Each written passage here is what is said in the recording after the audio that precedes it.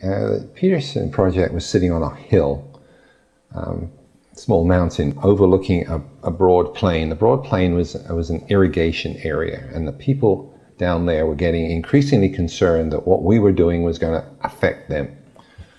So they organized and they marched, and they shut us down.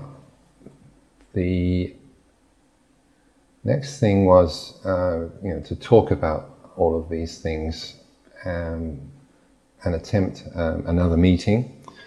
Another meeting was arranged at site. Things got out of hand. One person died. And that was kind of it for about 18 months. I was involved I had much more of the linguistic capability than most anybody else in the company at that time, at that particular time anyway. I was also a vice president. So I got involved in looking at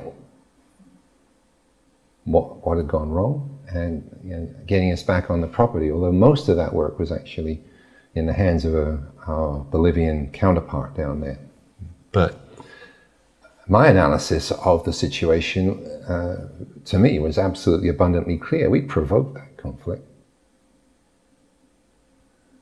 And I started to really think hard about the way the business was doing business. I said, there's got to be a better way. This isn't right. Mm-hmm. I mean, we're talking about now at a time when this whole indigenous movement, this whole notion of a seriously significant role for civil society and local communities in development was kind of surging. This is right at the beginning of the 90s. This is 93 actually when all of this happened. And we're in Bolivia, where there's a history of colonial alienation in the local population and a cultural tradition of negotiation through confrontation, which the company didn't understand. So that got me thinking about things. A year later, I met Susan, and she's a rural sociologist by training. She was in Bolivia. You'll talk to her about all of this, but she had started. She was down there trying to get a PhD done.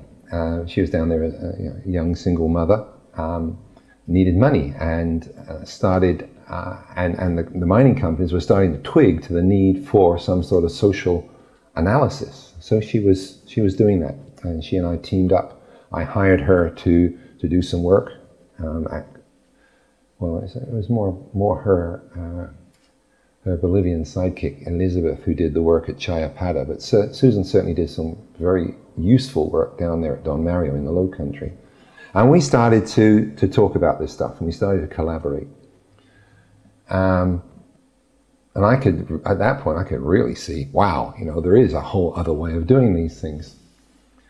So I think it must have been, yes, it was a few years later, we collaborated on various things. We'd done a lot of talking about stuff. And in 1997, at the strong suggestion of some mutual acquaintances, friends, colleagues down there in Bolivia, the two of us turned up at a World Bank meeting in Quito, Ecuador.